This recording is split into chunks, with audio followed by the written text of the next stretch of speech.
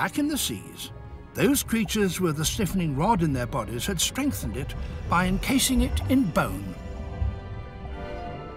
A skull developed with a hinged jaw that could grab and hold on to prey. They grew bigger and developed fins equipped with muscles that enabled them to swim with speed and power. So fish now dominated the waters of the world. One group of them developed the ability to gulp air from the water surface. Their fleshy fins became weight-supporting legs, and 375 million years ago, a few of these backbone creatures followed the insects onto the land. They were amphibians with wet skins, and they had to return to water to lay their eggs.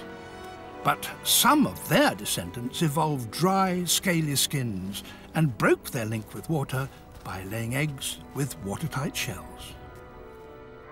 These creatures, the reptiles, were the ancestors of today's tortoises, snakes, lizards, and crocodiles. And of course, they included the group that, back then, came to dominate the land, the dinosaurs. But 65 million years ago, a great disaster overtook the Earth.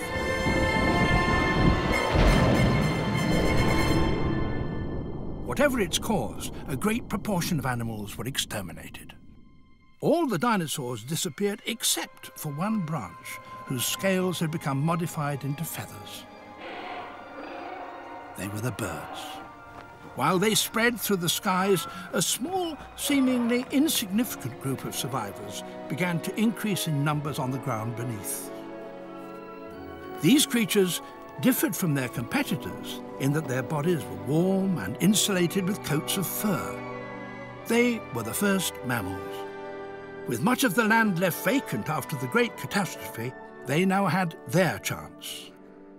Their warm, insulated bodies enabled them to be active at all times, at night as well as during the day, and in all places, from the Arctic to the tropics, in water as well as on land, on grassy plains and up in the trees.